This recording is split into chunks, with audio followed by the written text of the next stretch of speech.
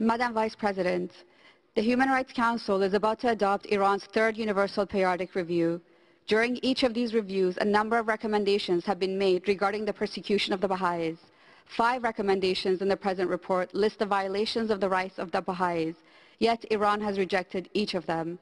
The only reply that Iranian authorities have given for these rejections is to say that the people of Iran enjoy equal rights.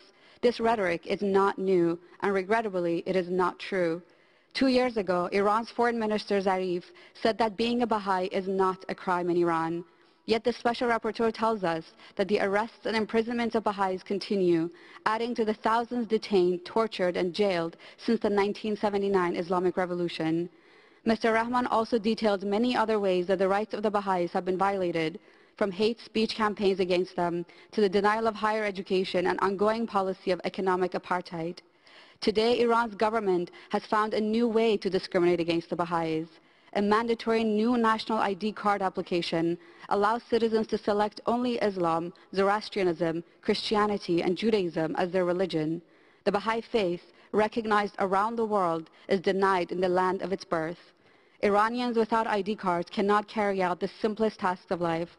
Applying for loans or work permits, opening bank accounts, making property transactions, and many other tasks are impossible for 300,000 people because of their beliefs. In November, during the UPR working group, the head of Iran's delegation, Mr. Larijani himself, said that Iran deals with the Baha'is according to the citizenship contract as normal citizens. So how can Iran explain denying Baha'is as a basic part of life? If Iran truly claims that the UPR is an appropriate tool for the international community to address human rights, they should have the courage of their convictions and follow these recommendations to improve the situation of the Baha'is. Thank you.